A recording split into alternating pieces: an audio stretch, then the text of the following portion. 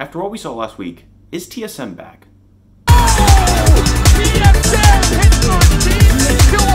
TSM is back. TSM wardell. TSM subos $210 million. TSM FTX. Let's go.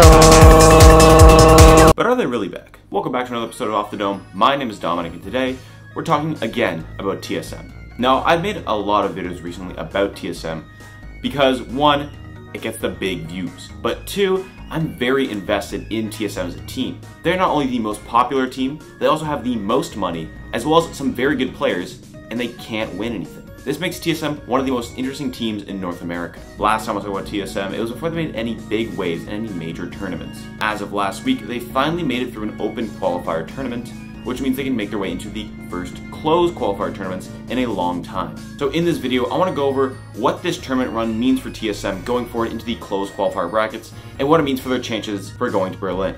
So I know I've already gone through this a couple of times now, but let's quickly go through the background on TSM and their phases as a team. The first phase for TSM was in 2020 Valorant, when the game first came out and teams were still getting established. TSM was one of the best teams in North America, only losing to other top teams like Cloud9, Dignitas, 100 Thieves, etc. Not only did they qualify for First Strike, but they placed second in First Strike, only losing to 100 Thieves. TSM's roster was incredibly strong, mostly coming from CS, and having Wardell, one of the best players at the time. The next phase for the team was going to 2021 Valorant. This is where the team started to fall off. Still looking strong, but not qualifying for Masters 1. Then when Masters 2 went international in May, they not only didn't qualify for the playoff brackets, but they only qualified going to the second closed. It was during this time when they both picked up and dropped Brax for the team. TSM still having strong players, but they could not pull it off as a team together. Finally, post Masters 2, TSM really wanted to reinvent themselves, so they dropped Cutler and Drone and picked up Bang and Leviathan. Bang from an ex-Serenity team and Leviathan from Noble. After getting upset in the Challengers 1, they had one last chance to make it through Challengers 2. And that was this past weekend, making through the open bracket in an impressive run. Now to say whether TSM is back to their old dominance again cannot be said because they've only beaten one of the top teams in Andbox. But also putting impressive showings against lower teams as well as Dark Zero, which means going into the closed qualifiers of Challengers 2, they could actually do it. This doesn't mean they qualified for Masters 3 in Berlin. It also doesn't mean they qualified for the playoff bracket. They qualified for the chance to qualify for the playoff bracket to make it to Berlin. So TSM's journey is not quite done yet. But let's talk about how they actually got here. Let's talk about their run at the Stage 3 Challengers 2 open qualifier bracket, and why this impressive run means that TSM is showing signs of life again.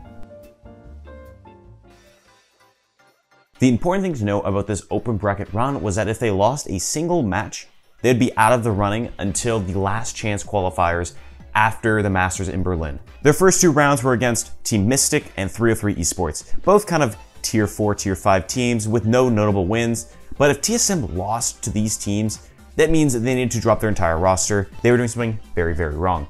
But it was an easy sweep for TSM, 2-0 and 2-0.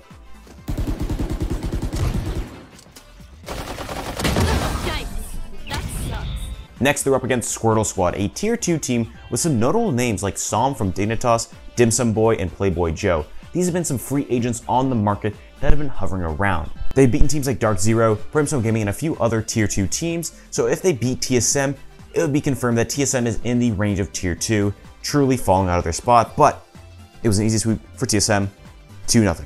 He was about to take down the planter. Oh, Nilias to keep his team alive here in the VCT. It's a 1v4, and Wardell has the angle in mid. TSM. The next was going to be their hardest match in the entirety of the open bracket tournament. That was against Andbox. Andbox has the makings of a top 5 team. Prior to Stage 3, everyone online was talking about how they were destroying people in scrims. Their team is incredibly solid, having Mata, a young fragger, being insanely good. Ye, one of the most slept on duelists in North America, having insane stats across the board. Picking up Vice as their IGL from Cloud9 Blue, as well as just recently picking up JC Stani from Immortals, one of the strongest players to leave Immortals, as well as Thwifo from Exit. I like to think of Andbox as the team that picks up all the dropped players that should not have been dropped. People like Thwifo, JC Stani, Vice have fit incredibly well in the team, and they look so strong. Map 1 was Haven, and it was Anbox's pick, but TSM actually won 13-8 with a top frag from their new pickup, Leviathan. Attackers win. With everyone on TSM going positive in Map 1, this is incredibly promising for TSM, but going into Map 2, which was split, Anbox actually strikes back and takes it. It was TSM's pick, and they lost in overtime 14-12. Attackers win. But note that Wardell was +5 in first kills to first death, which means he was starting to wake up as the entry fragger. And one thing to notice from Anbox's side was that JC Stoney was doing noticeably poor for his strength as a player, going -10 in KDA. Finally, in Map 3, this is the craziest map I've probably ever seen in Valorant. In Icebox, in Map 3, it goes into overtime. But not just one overtime, but 7 overtimes to decide who wins.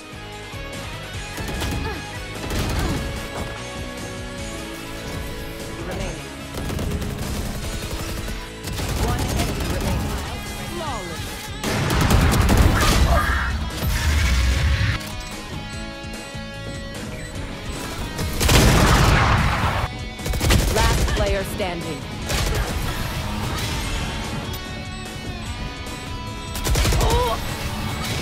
They played 38 rounds to decide who was the victor of this set, and TSM took it.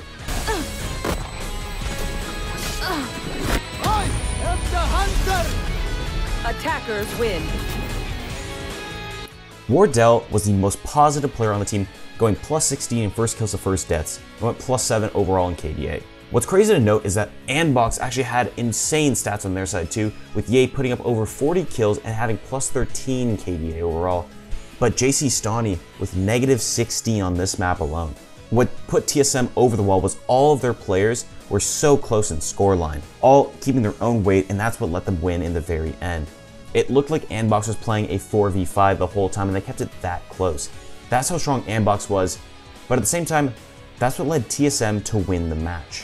It was a 2-1 for TSM. With that win, it was projected that TSM would qualify for the spot, but they had one more match to play against Dark Zero Esports. Not as notably strong as Anbox, but Dark Zero still incredibly good. They're the only free agent team to make it to a closed qualifier for Masters when they did so as Kooky Koalas in Masters 1. This team was very strong, having notable players like Kohler, Anderson, and Screwface, all incredibly good players, and I actually made a video about this team a little while ago. After 3 very close games, losing Map 1 13-11 on their own pick, winning Map 2 in overtime 14-12 on Dark Zero's pick, and closing it out on Map 3 13-8 to finally qualify to get into the playoffs for Masters 3. Almost all of TSM was positive, the scoreline was much closer. As stated earlier, it seems like their pickups have taken a more wily TSM to a more structured team. Has to reset. Screwface going for the defusal. Halfway done, and Kohler saves the day for Dark Zero, or does he? No, he doesn't. Get there in time. It's going to be close. No! TSM hit 13. They kill off enough time and eliminate Dark Zero. Going into the close qualifiers at the end of this week, their first match is going to be Gen G, and what is the dumpster classic of the North American Valorant scene. This will be Gen G and TSM's 13th time playing since the April of 2020. Every set is very, very close. Can they beat Gen G? Yes. Will they beat Gen G? We will have to see. Other teams in this close qualifier bracket are T1, LG, Rise, KCP, V1, and FaZe. I think that LG and T1 are almost assured spots in the NA playoff brackets, and I think FaZe and V1 will depend on the day. I think one of Gen G or TSM have the potential to make it to the final playoff brackets, alongside those that have already made it in Sentinels, XSET, 100 Thieves, and Envy. TSM has been in this position before. They qualified for the Challengers 2 close qualifier brackets to go to Masters 2 playoffs, but lost the round before. We could see the same thing happen to TSM once again, but for them to beat Anbox means they have something back in their water again. Will TSM win Masters 3 in Berlin? Probably not. Will they qualify for Berlin? Probably not. Will they make it to the playoff brackets to qualify for Berlin? Probably not. But what they've shown is that they can play with the best.